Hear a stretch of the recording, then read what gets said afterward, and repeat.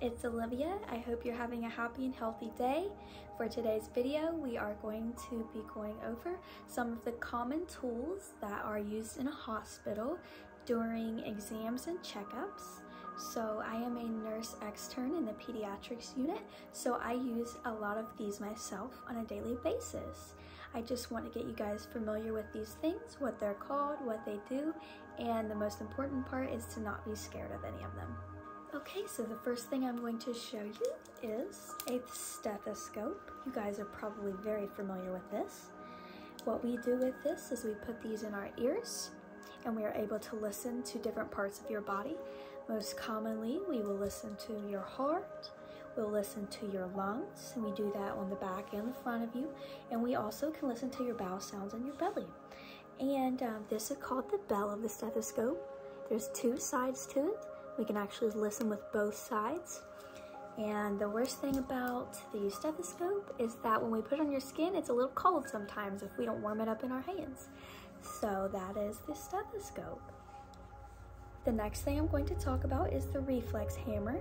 This is usually used in a clinic setting, and what this is for is we usually will tap you right below your knees with that to see if your foot jumps up, to see if you have a reflex.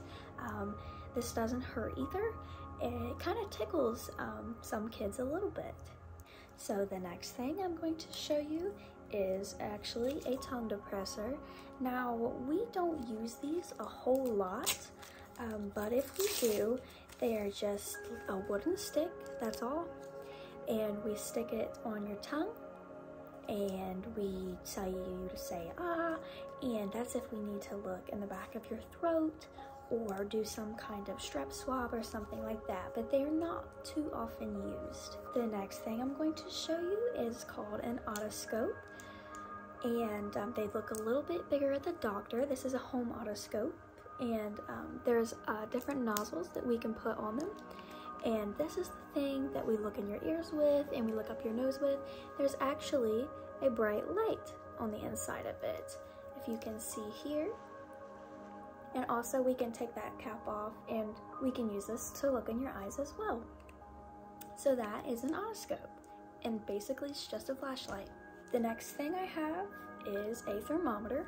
So this is the metal end, and this is actually a digital thermometer. You might even have one of these at home, but we can check them several different ways. We can put it under your tongue, or we can check it axillary and put it under your arm. And we also have temporal ones, and that is the thing that just scans across your head and down your face. And they all check temperature a similar way.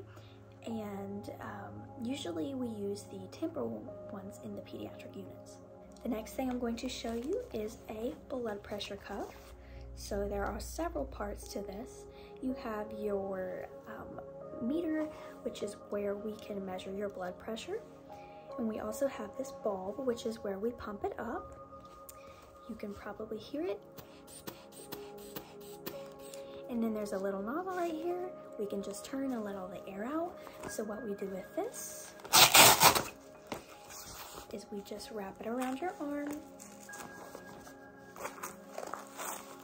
and it velcros, and we just pump it up, and all it's doing is basically squeezing your arm, nothing else.